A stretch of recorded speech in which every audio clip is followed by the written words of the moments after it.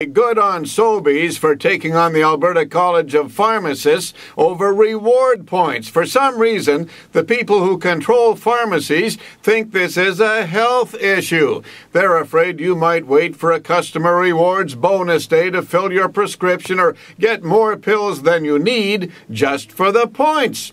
Come on, would you really do that? Aren't you limited by the number of pills on your prescription? Some of you wonder if this is really about leveling the playing field for those stores that don't offer any customer rewards. Now, full disclosure, I shop at Safeway, and I used my rewards points for the last couple of years to partially pay for vacations. When the idea of points banning first came up, you reminded me that many expensive medications are not covered by AHS, and the travel rewards take away some of the sting.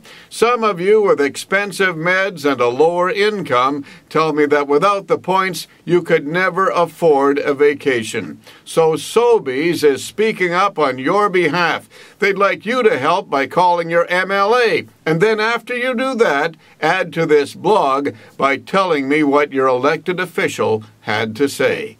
I'm Bob Layton.